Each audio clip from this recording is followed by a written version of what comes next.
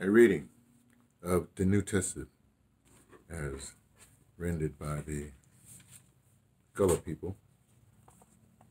It is an interpretation of the New Testament of the Holy Bible, edited by King James and the crew.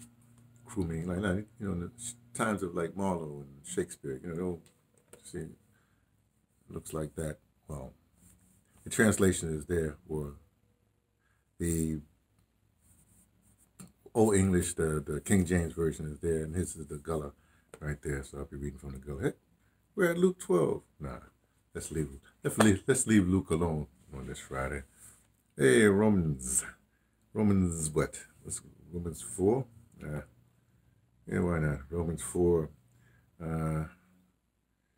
What should we do? Romans 4:14. That sounds all right. Romans 4:14. If them thing what God promised, they just for the people them what the do what the Lord say, then faith ain't mean nothing, and God promised to them what turn them ain't want nothing.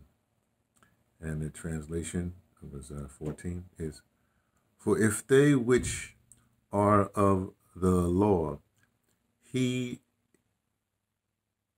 heirs faith, and made, boy, I can't read my glasses, made void, and the promise made of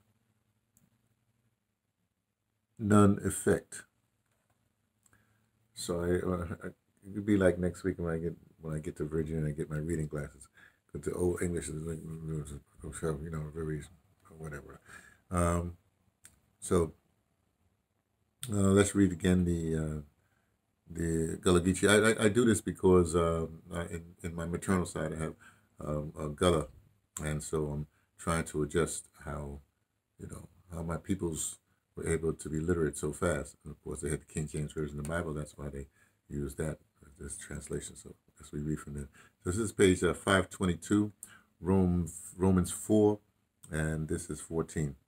If them thing what God promised, they just for the people, them what they do what the Lord say, then faith and mean nothing, and God promised to them would trust them ain't worth nothing.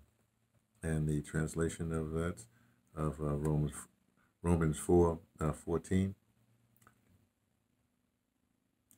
For if they which are of the law, he heirs, faith is made void, and the promise made of none effect.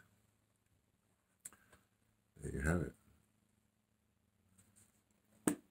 A reading from me, T, from the Pattersons, Taking the Train to Tibet, letting you know what I only suspect from the Gullah peoples, my peoples.